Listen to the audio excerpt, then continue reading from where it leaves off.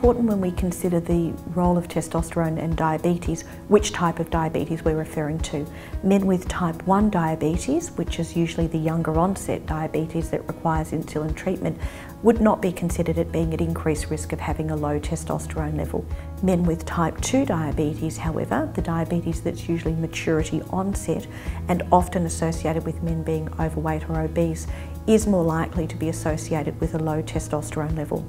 And in some studies, perhaps 1 in 3 men may be at risk of having a low testosterone level. What's important to understand, however, is that we're not certain which one causes the other. There are studies that suggest that low testosterone levels may increase a man's risk of developing diabetes.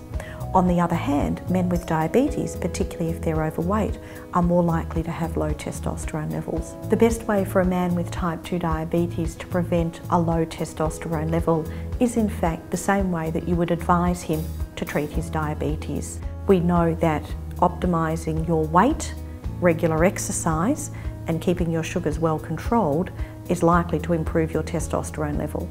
Having said that, if a man has a separate diagnosis where he has a pituitary or a testicular problem, that's a different issue and that should be treated on merit. However, we know that in many men with diabetes, their low testosterone level probably relates to exactly the same factors that cause their diabetes, that is, diet, lack of exercise, and being overweight or obese. Men with both type 1 and type 2 diabetes are also at risk of other male reproductive health problems. The most common of these would be erectile dysfunction, but others that occur are retrograde ejaculation, balanitis, infection of the head of the penis, and low libido. Importantly, with regard to erectile dysfunction, we know that keeping your blood sugars well controlled, not smoking, and making sure that your blood pressure and your cholesterol are at optimal levels is important in preventing the development of erectile dysfunction.